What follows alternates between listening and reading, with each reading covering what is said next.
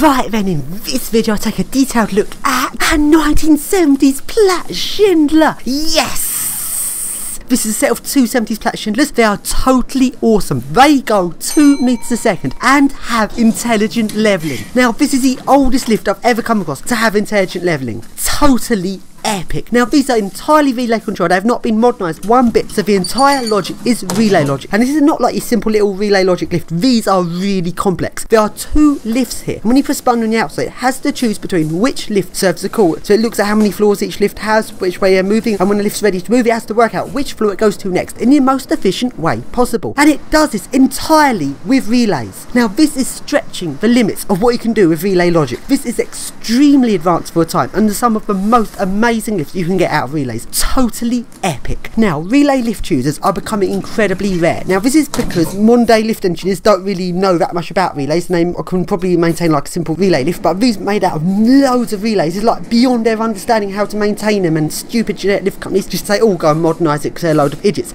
There's so many relays in this. I mean, just to control the lifts, there would be like some relays, but to actually work out the actual lift chooser, work out how to move the lifts efficiently, has so many relays in it. It's like a relay computer working out logic, which lift's most efficient. It's so complex and so many relays. When one of those relays goes wrong, and these lifts here, like a lot of lifts like this I've come across, actually do have some failed relays. Firstly, the lift on the right does not work at all, and it's a sign up about this, and I'll comment to this later. The lift on the left does have at least one failed relay, because it does the typical behaviour of a lift with a failed relay, which is it keeps stopping at floors at random. So you press to go to a floor, and quite often it will just stop randomly at a floor en route, even though no one's pressed call the lift. I haven't pressed what floor it is, and that's just a sign of failed relays, make it do weird things. But the thing is, when a relay fails, which is not a vital relay to make a lift work, quite often it's just ignored because I can't track down exactly what's gone wrong, and since the lift still works, I just ignore the fact that something's not quite right with it. Now, to sign up on the community notice board and set of flats saying that the controllers in these lifts are going to be replaced, which is very sad and disappointing. They say this is because that Schindler stopped supplying spare parts for it. Now, I don't know what particular bit the spare parts is for, but I reckon this is something more to do with a mechanical logic device than just the relays, because relays are pretty easy to get, really. But a lot of these old relay lifts also have a mechanical device in them, not just relays, like pure relay logic. It uses mechanical logic. Now, mechanical logic is where you have a mechanical thing. When the lift moves, a mechanical thing moves around. This is the floor selector, and other lifts have other examples of mechanical things. Now, mechanical logic devices are extremely custom. They're just nothing quite like it. You cannot like go and get a spare part from somewhere, because literally different companies will make them completely independently. These are unique to the manufacturer, even the type of lift. But it is hard to maintain them. And the only way you could get these working again is if you had someone with a passion for keeping his lifts going, such as myself. But generic lift companies persuade them to modernise it, and it's just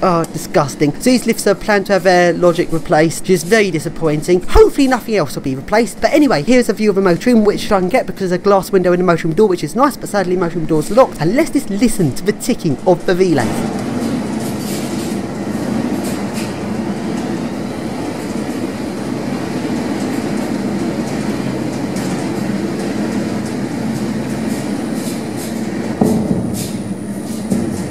And now, let's take a ride in this awesome lift. These lifts have intelligent levelling. Now, I'm not sure if this is like pure intelligent levelling. I can't see at it is, since it's relay control. But it's more like loads of very small levelling steps. But it goes on to the next levelling stage as soon as it gets to the last one. So it gives the impression of intelligent levelling, because it actually slows down all the way from full speed all the way to stopped in one clean go, because it never actually coasts at any particular levelling stage. Totally awesome. Let's ride it.